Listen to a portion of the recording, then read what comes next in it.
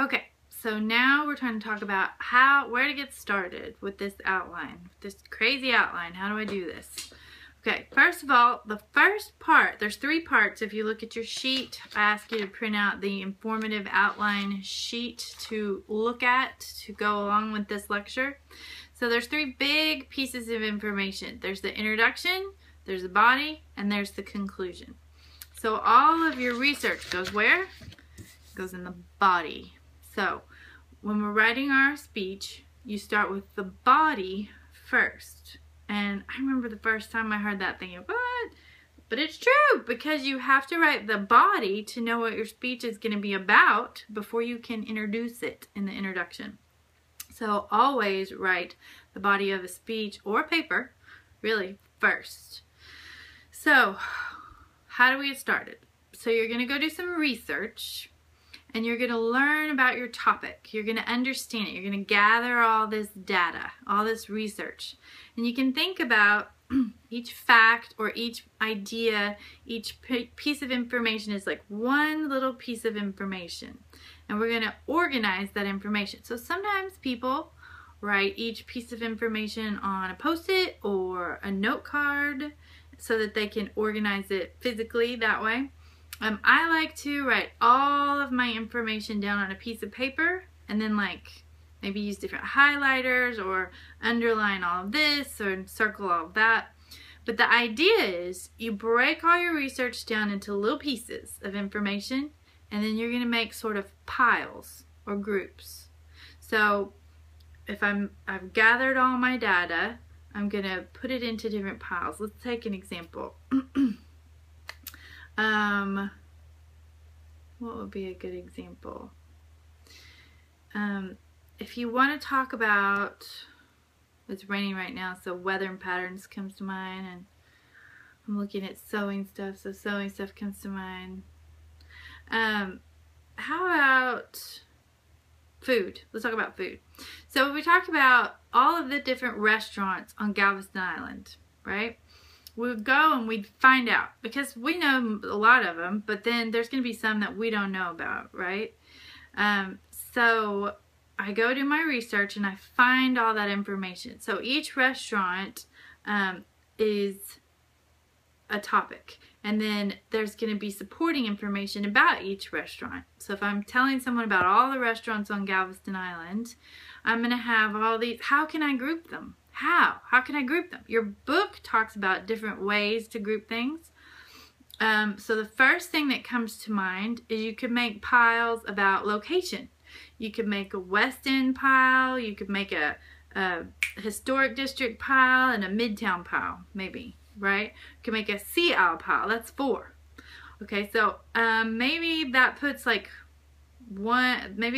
most of your restaurants in one category and not so much in the other, so that's not really a good way. So maybe, it might be a good way though, but let's say it's not, we need another way. You could categorize it. How could you group it? How could you group it? You could group it by type of food, right? You could say, here's all the Asian food, and here's all the Mexican food, and here's all the traditional American cuisine, and here's all the seafood. So that's 4 categories. That might work out to give us 4 kind of more or less equal groups. Maybe not. So what else could we categorize it? We could categorize it by price. Here's the really expensive, the moderate, and here's the cheap food. So you just kind of look at your data and figure out how to categorize it. So for your informative topics, another way might just be big chunks of information. So let's see, what if I was giving a topic about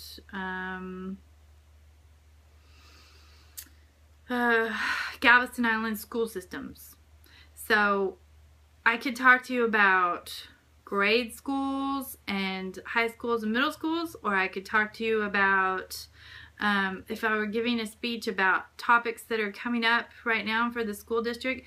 I could talk about rezoning and testing and something else. So you just group that information. Okay, so we have our piles. Now within those piles, there's going to be further grouping. So let's say I have my 3 piles. I'm going to put these 1 and 2 away here, and I'm just going to deal with this pile, number 3, or number 1, or whatever. You're going to pick one pile and deal with that, or one group of information. So within that group, there's going to be a main idea. This whole group is about what? So that's one of the parts of your body. So your body, however many A, B, C, D, however many pieces of your body that you have is however many groups that you have. So I take this group, this is A, and the main idea of this, that's A in my outline. So when I look at all my pieces of information, there's really kind of 3 categories in this group. So that would be 1, 2, 3 under A, right? And then there's some stuff about 1, there's some supporting details. That would be little A and B under 1. So we move from general to specific, right? So let's go back to the restaurants in Galveston. If I had, divided it by area, East End, Historic, and Midtown, then I could say for my historic district, or yeah, let's do historic district. So for historic district, I could say there are several great restaurants to eat in the historic district. Okay, so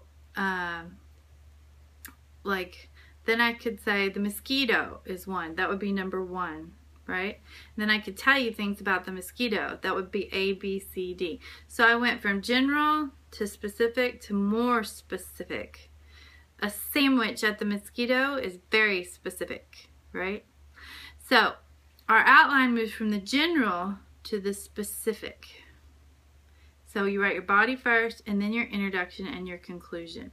And when you have looked at all of your data, you can say, what is my speech really about? And that's when you write your thesis statement. And so we're going to move on to the introduction.